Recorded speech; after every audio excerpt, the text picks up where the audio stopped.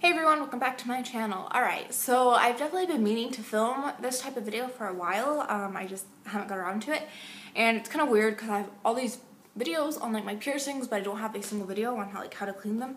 Now, this is going to be my dimple cleaning video, but let me just say I am not going to film video on how to clean my nose, my lip, my tongue, or my tragus, or my belly button, just because I kind of feel like those are pretty standard piercings and they don't really require like a certain special cleaning routine, if that makes sense. But I will say that my dimples definitely required a different type of cleaning method, just more special care, I guess. And I'm going to film one on how I clean my nipples as well. So I don't know which video I'm gonna put up first, but just keep an eye out for that. Alright, I'm just gonna get into it because I feel like I'm rambling and I'm probably not making any sort of sense, like always. Alright, so I don't remember how long I did this. Maybe I did this for the first month or two. I was just doing a sea salt soak on my dimples. Now, how I would do that, and this also works with like a shot glass, but I didn't have any shot glasses. I only had water bottles. Now, I took 2 water bottles, not this specific water bottle. This is a random one I had in my fridge to kind of show you guys to get an idea. Okay, so I took 2 water bottles and I made sure they were clean, and then I marked on the lid which dimple went with which water bottle. That way I wasn't like contaminating the water bottle with a potential infection from this one and then it would spread to this one, if that makes any sense. Now, what I did was I mixed my sea salt solution in a measuring cup, and I believe my sea salt solution was a cup of water and I want to say like a 1/4 teaspoon or something, maybe more, of sea salt, because you don't want your sea salt solution to be too salty. That's what she said. But you don't want it to be too salty because it can really dry out your piercing, and not in a good way. It'll just turn really bad, and so you don't want that. So you really want like a diluted sea salt solution. Okay, after I mixed my solution, I poured half of that solution in one of my water bottles. I took the other half of the solution, poured it into my other water bottle. Did I say that right? Water bottle? I'm talking too fast. Alright, sorry guys. Okay, and so I would put the lid on one, and then I would go lay on the couch, and it's best if you have paper towels with you, because sometimes when you're doing this, you get like water all over your face. Not fun. So what I would do is I would go like this, and then I would put the water bottle up to whichever dimple was aligned with the water bottle, if that makes sense. And I would just put it, and then I would lay on my side on the couch like this, and I would do that for, I want to say like 6 to 10 minutes. I would have a timer on my phone going, and then once that was done, I would dry it off with a paper towel, and then repeat on the other side for 6 to 10 minutes. And that's what I did for a while.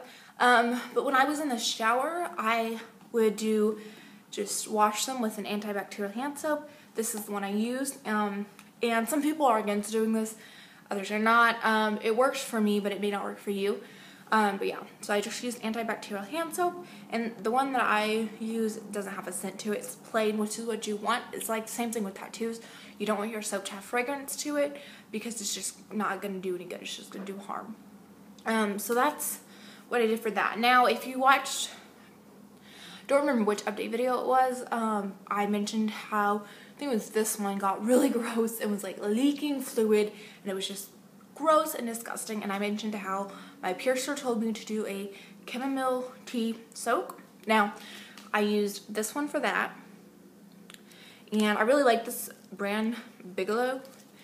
Not because it sounds like gigolo, but because their teas are like natural. They don't have like a bunch of like stuff added to it. Like the ingredients on this is just chamomile flowers. That's it. It's not a bunch of other stuff.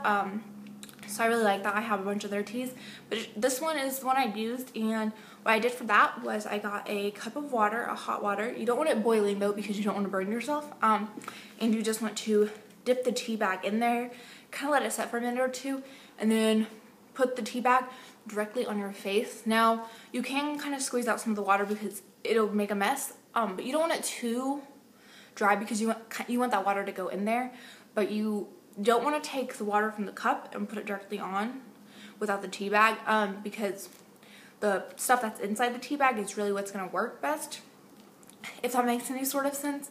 Hopefully I'm explaining that well. I'm horrible at explaining stuff. But yeah, so that's what I did, and I probably only did this like a few times, and it just, that piercing, as I mentioned in whatever update video, it was just miraculously fine and great, and I haven't had trouble with it since, knock on wood. Alright, so I think that's it for my dimple piercing video. I have to say real quick, now I never use this on my dimples, but I would highly recommend it. My piercer and I kind of swear by this stuff, and if I don't drop it, it's this stuff. And it's obviously a piercing care solution from Studex. And my piercer actually gave this to me when I got my nipples pierced to use on it, but that's for my nipple piercing video, cleaning video, whatever. So I would say that you could probably use this on your dimples if you want to. People use the like H2 Ocean spray, but I've heard so many mixed things about that. Some people are like, well, we don't really know what's in the solution of it, so I'd rather just make a sea salt solution myself so I know what's in it. But I think that's it. Hopefully this video was helpful for you guys. If you have any questions, just let me know. Sorry if I'm horrible at explaining shit. But yeah, so I think that's it. I will see you in my next video.